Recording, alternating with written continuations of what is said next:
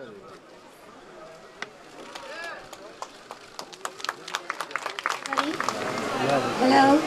It's nice to see so many supporters here.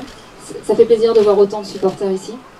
I grew up on Vancouver Island, surrounded by wild orcas, and in Malibu, and seen wild dolphins, and I've experienced them in the wild and in captivity. I just want you to see that this is a very important thing we need to conquer. That I really do believe in our lifetime we can see all these beautiful whales released into the wild, into a sea pen, to experience some of their life, feeling the currents of the ocean and having some kind of natural life. Hello.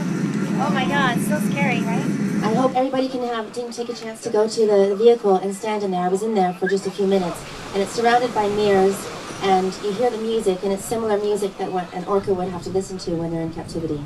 It's crazy making even for a few minutes to feel the heat, and actually whales do get sunburned, and you can imagine their whole lives are in a tank like this. It'll really show you what it feels like, and it's terrible. It's torturous.